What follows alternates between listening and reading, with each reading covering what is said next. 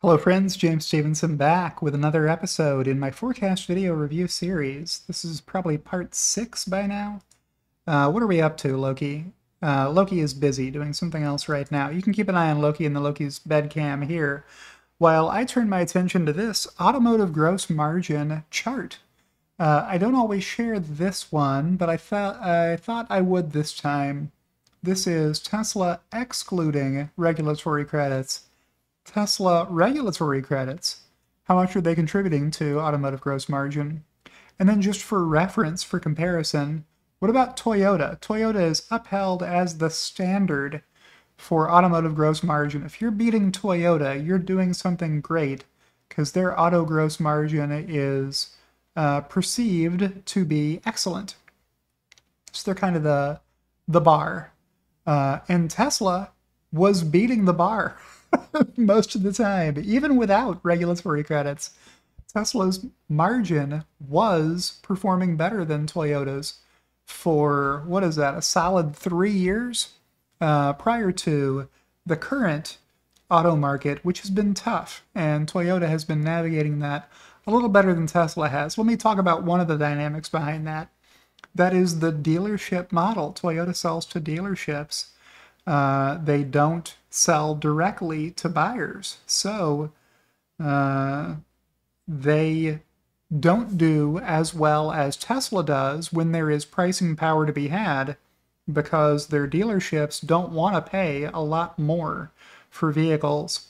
They want to take the profit because they perceive that they're the ones taking the risk of holding the inventory that they buy, right?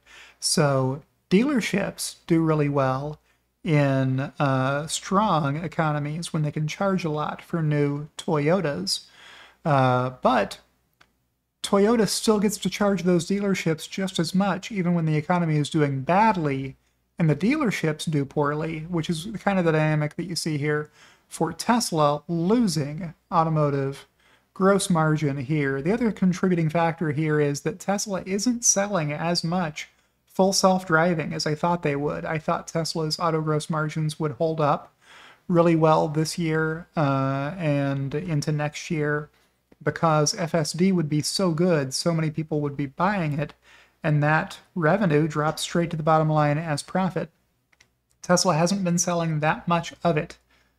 Things are tough out there, and car buyers are not flush with cash. Inflation has been eating up a lot of their disposable income, so people can't charge as much for cars as they used to.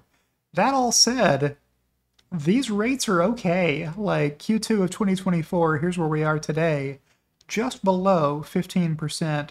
I expect this to be a short-term drop. Like maybe we get one more quarter that's like this before it turns around and recovers some back closer to this 20% gold standard from Toyota. It just so happens I picked a yellow line for Toyota. I didn't mean to make them the gold standard, but a lot of folks think they are.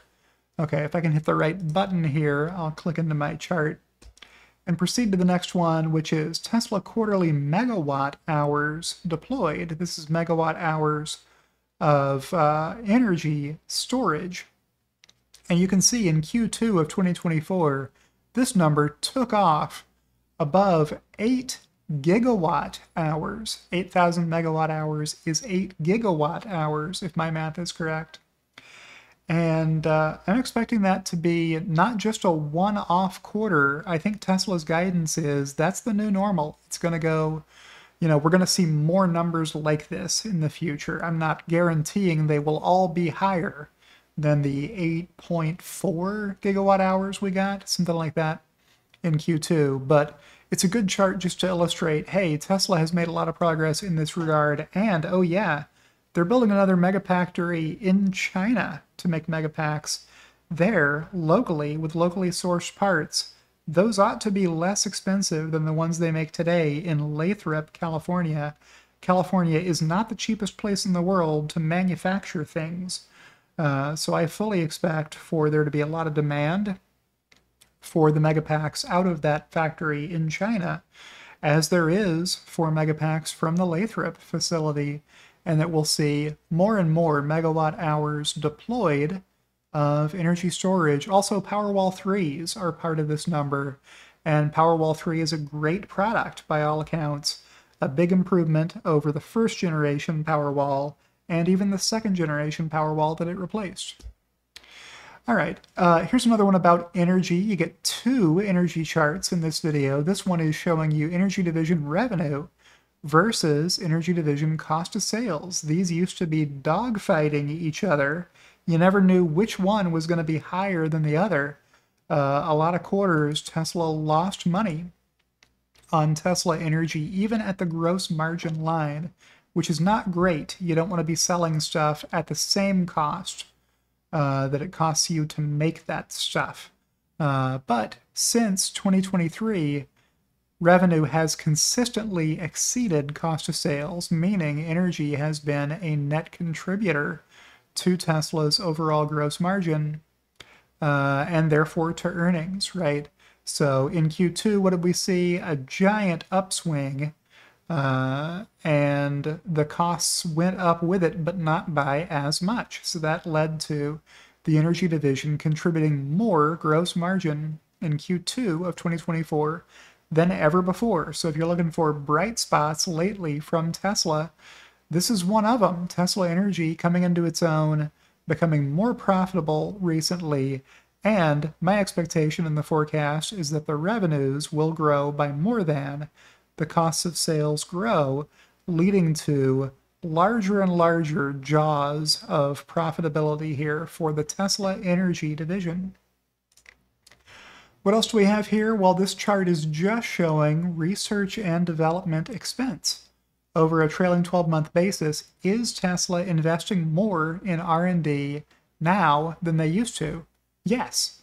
It's been an all-time record the last 1, 2, 3, 4, 5 quarters in a row. Tesla has broken their record for most money spent on research and development. Now, is it a figure of merit how much you spend on research and development? Like if Tesla had spent $10 billion on research and development, would that have been better than spending $4 billion on research and development? It depends how the money is used, right? It depends how you spend it. What Tesla is doing with this is a whole lot of different things, obviously. Product development, design, all the autonomous driving stuff, all the robotaxi, driverless ride-sharing stuff is in here. There's a whole lot in the Franz von Holzhausen wheelhouse. And good to see this trend investing more and more into that aspect of Tesla's business that will pay future dividends, we all hope. Here's one for GAAP net income in billions of dollars. Tesla used to lose money back in 2018 and 2019 on a quarterly basis. This is not smoothed out on a trailing 12-month basis. This is giving you each quarter as it happened, which is why you get this nutty spike in Q4 of 2023. Knock 5.93 billion off this number, and it comes down to about here. This is where Tesla's earnings would have been in Q4 of 2023 had they not finally declared the one-time tax benefit from prior year's losses in Q4 of 2023. And you can see the last couple of quarters haven't been all that great, but they have been more than $1 billion, which is something. It's better than having less than $1 billion worth of GAAP net income, right? So that's that chart. Then I've got this one, hot on its heels, and with the same note, the same footnote at the bottom. This one's giving you excluding regulatory credits. How much GAAP net income or loss did Tesla report in each of these quarters beginning in 2021? Here's the last time Tesla would have lost money without regulatory credits. They certainly did help in Q1 and Q2. Hey, regulatory credits, that is good money to make if you can make it. A lot of companies can't make it, meaning they can't make and sell compelling EVs into the market. So they're forced to pay a fine either to the government or to their competitor, Tesla. to purchase EV credits for not making enough good EVs to comply with applicable law. And I think that's my video for today. So with that, I will check back in with Loki, who is still curled up in bed with his back turned to me. I can hear him over there. Hi, Loki. Making kind of a stink eye face at me at the moment.